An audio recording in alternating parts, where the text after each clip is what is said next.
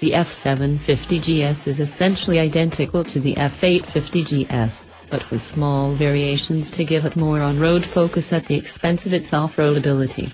To be brutally honest, where the F850 GS is a very competent off-roader, the F750 GS's limit is basically a gravel path. This is most certainly not to its detriment, it's just a different outlook on life. So what's changed?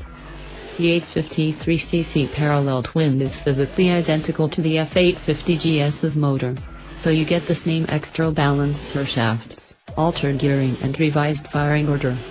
However, where the F850 GS makes 93.7 bhp with 67.9 pounds-foot of torque, the F750 GS makes a little more, today 76 bhp with 61.3 pounds-foot of torque.